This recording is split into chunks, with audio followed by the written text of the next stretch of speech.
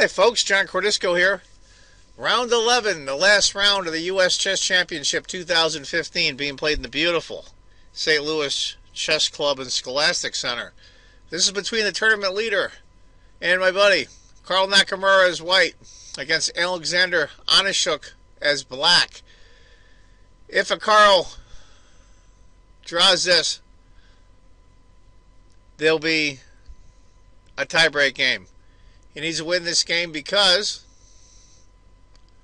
Ray Robson won his 11th round game against Timur Gariev. So let's see how Carl does. It's going to be a 2 knights. Pawn, bishop, knight.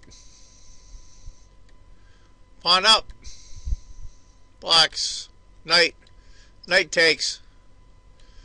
Bishop c5, bishop e3. This is very interesting. These 4 knights can get real tricky with all those minor pieces in the middle of the board. Castles for Carl, or excuse me, Onischuk. Carl takes on c6, pawn takes, bishop takes, knight takes, bishop takes, rook b8. Now here we are. We're on move 11. It's basically an even game. Castles, rook takes. That's the last book move according to the computer.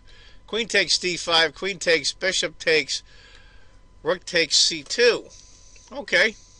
There was a lot of action going on there. Not much going on now, though. Tiny advantage for white. Pawn's a little screwy for white. We'll see how Carl does. Of course, the 2 pawns on black's queen side are also isolated. Knight to e3, gotta get the knight out. Rook to e2. Rook a to c1, he's hitting the knight. The knight moves. Rook takes. Bishop e6. Bishop e3.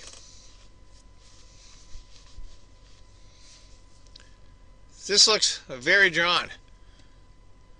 a5. Rook a7, he's going after the pawn. The bishop takes, pawn takes, rook takes. Knight c4, now this is interesting. I think Carl might be able to win that. Pawn on a5 from black. They'll give him a passer on the outside. Rook to b5, he's trying to hold on to it. Rook to b1. Knight to c5. Finally the knight takes. Rook e8. Now, of course, as you can see, black can take this now. Because after knight takes, rook can't take because of mate. Forcing Carl to waste a tempo on g3 and g6. The same, black's got the same problem. And then b4. Still protecting the pawn. Knight to d3. Knight c6. Rook to e2. Looks like black's closing in on that f-pawn. Rook to d7, hitting the knight. And this is something that we all do, folks. Onischuk blunders. And blunders fairly badly. It's not a real complicated series of moves, but unfortunately he missed it and plays knight takes f2. Now we all can see that if he takes rook takes knight, wins the piece. He plays knight takes f2.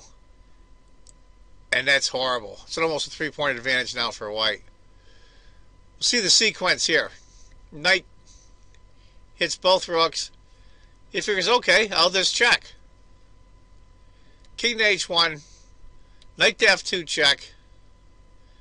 King to g2. Walking into the discovery. Knight checks. Knight takes e2. And that's it. He just drops a rook. Just like that. It's really unfortunate. Give you an idea, after knight checks, king to g1, you're down a full rook. The game is over. Tough break. Tough ending for Onischuk. He was struggling a little bit through the tournament. I think he's had better tournaments. But this guarantees Carl Nakamura, first place and new U.S. Chess Champion 2015. Congratulations to Carl. He hasn't played in a couple of years, and Gata is the reigning U.S. champion. You're going to see at the end of the video here the final standings, how they went. Anyway, folks, it happens to all of us. I mean, I'm a 1600 USCF rated player, and I do it, and it just happens. Carl calls it hallucination. You have an hallucination. And that's what happens sometimes with your mind. And I feel bad for Alexander, but that's the way it goes. Chess sometimes can be a really, really cruel game. But that wraps it up.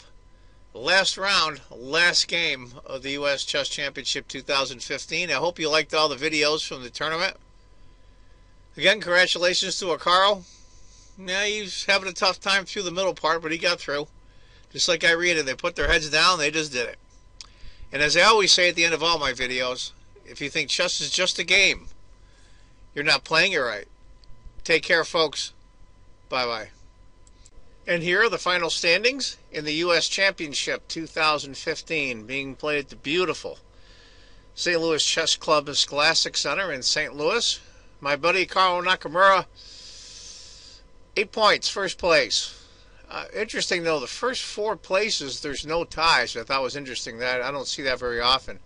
In second place, right behind him by half a point, is Ray Robson. Wesley So with 6.5. If you remember, Wesley had to forfeit a game due to a rules infraction he was warned about several times. So he still ends up with 6.5. Pretty good for forfeiting a game. Alexander Onischuk with 6. Sam Sevian and Gata Kamsky. Gata's the defending U.S. champion with 5.5. Also Akobian. Poor Sammy. I think he had that great of a tournament. It just was a little off this time, I think, with 5 points. Caden Troff with 5. Conrad Holt with 4.5. Timur Garev. He's a crazy player. He's fun to watch, and he's a great interview, too, with 4 points.